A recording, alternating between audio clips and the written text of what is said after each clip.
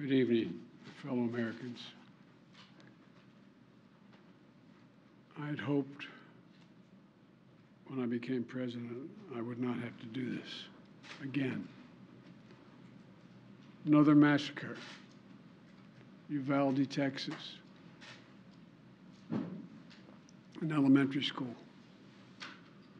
Beautiful, innocent, second, third, fourth graders. And how many scores of little children who witness what happened see their friends die as if they're on a battlefield, for God's sake.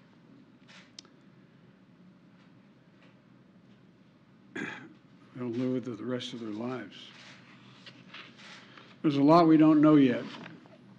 There's a lot we do know. The parents who will never see their child again, never have them jump in bed and cuddle with them. Parents will never be the same. To lose a child is like having a piece of your soul ripped away.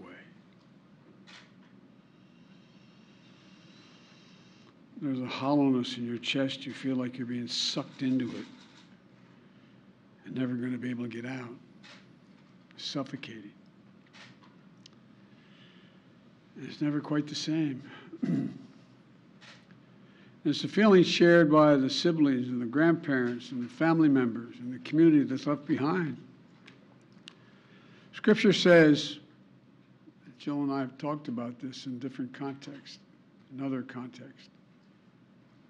The Lord is near to the brokenhearted and saves the crushed in spirit. So many crushed spirits. So tonight, I ask the nation to pray for them, give the parents and siblings the strength in the darkness they feel right now. As a nation, we have to ask, when in God's name are we going to stand up to the gun lobby? When in God's name we do what we all know in our gut needs to be done?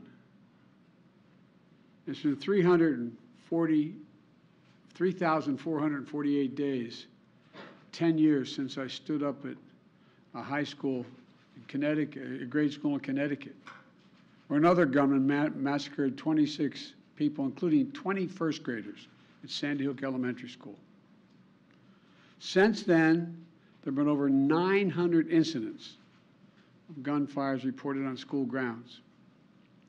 Marjorie Stoneman Douglas High School in Parkland, Florida. Santa Fe High School in Texas. Oxford High School in Michigan. The list goes on, and the list grows when it includes mass shootings at places like movie theaters, houses of worship, as we saw just 10 days ago, the grocery store in Buffalo, New York. I am sick and tired of it. We have to act.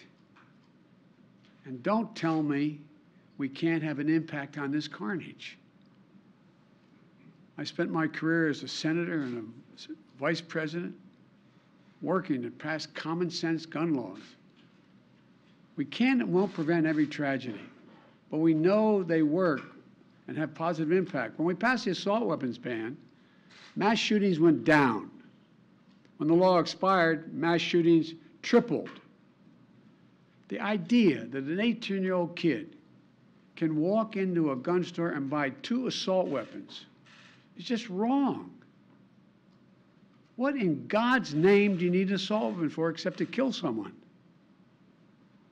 Deer aren't running through the forest with Kevlar vests on, for God's sake. It's just sick. And the gun manufacturers have spent 2 decades aggressively marketing assault weapons, which make them the most and largest profit. For God's sake, we have to have the courage to stand up to the industry. Here's what else I know. Most Americans support common sense laws, common sense gun laws. I just got off a trip from Asia, meeting with Asian leaders. And I learned of this while I was on the aircraft.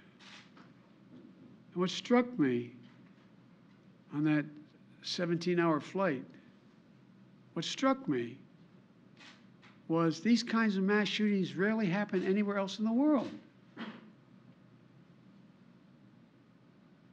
Why? They have mental health problems. They have domestic disputes in other countries. They have people who are lost. But these kinds of mass shootings never happen with the kind of frequency they happen in America. Why? Why are we willing to live with this carnage? Why do we keep letting this happen? Where in God's name is our backbone to have the courage to deal with it and stand up to the lobbies? It's time to turn this pain into action for every parent, for every citizen in this country. We have to make it clear to every elected official in this country, it's time to act. It's time for those who obstruct or delay or block the common sense gun laws. We need to let you know that we will not forget. We can do so much more. We have to do more. Our prayer tonight is for those parents lying in bed and trying to figure out, will I be able to sleep again? What do I say to my other children? What happens tomorrow?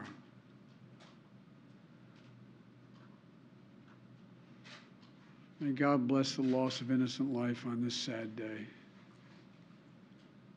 And may the Lord be near the brokenhearted and save those crushed in spirit, because they're going to need a lot of help and a lot of our prayers.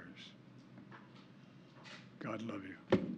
Mr. President, will you go to Texas?